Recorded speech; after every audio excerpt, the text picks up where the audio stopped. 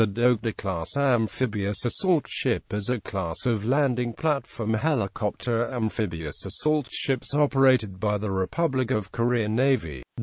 Designed by Hanjin Heavy Industries, the requirements for the amphibious landing ships were to enhance South Korea's current amphibious operation capability, both in terms of assault and military operations other than wartime operations. Development. The ROK Navy required a versatile landing ship with amphibious capabilities in its program to build a blue water navy. In the end, Hanjin's Dokdo design was chosen for this need.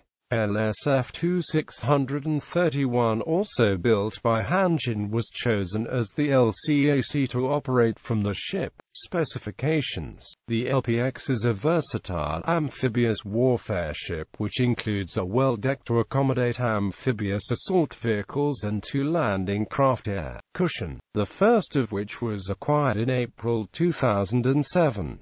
The ship is 199 meters long, 31 meters wide, with a 14,000-ton or 18,000-ton displacement, and was also built incorporating stealth technologies. It has been said to be one of the most advanced vessels in the Asian Pacific. As a high-speed amphibious ship, LPX was based on the concept of over-the-horizon assault. As the name indicates, the over-the-horizon assault comprises a military operation in which an amphibious landing is conducted with high-speed air-cushioned vehicles and helicopters from beyond the horizon, where they can't be easily detected or attacked by the enemy. The conventional LSD has to approach the coastline for landing, at the risk of being fired upon by the enemy. The LPX can carry 720 Marines, 10 tanks, 10 trucks, 7 AAVs,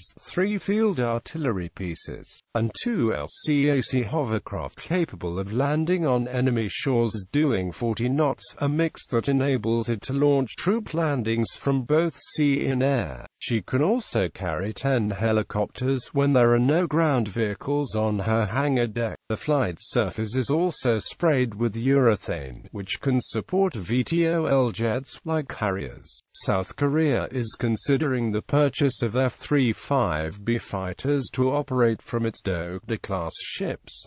Nowadays, the LPX operates mainly UH-1H and UH-60P. However, both of these are designed for land-based operations and lack abilities for shipborne operations such as protection against damage from salty breezes, making them difficult to operate on board continuously. The KUH amphibious, the sea-based amphibious variant of the Kaishurian, is now under development. Production is planned to commence in late 2015 with some 40 helicopters planned. Self-defense armament includes the RIM-116 rolling airframe missile system. The Goalkeeper close-in weapon system was purchased in January 2003 from Thales at a set price of 13 billion won. Dokdo is similar in size to the light aircraft carriers derived from the sea control ships such as the Spanish Navy's former aircraft carrier, Principe de Asturias, and the Royal Thai Navy's Chakri Naruabit.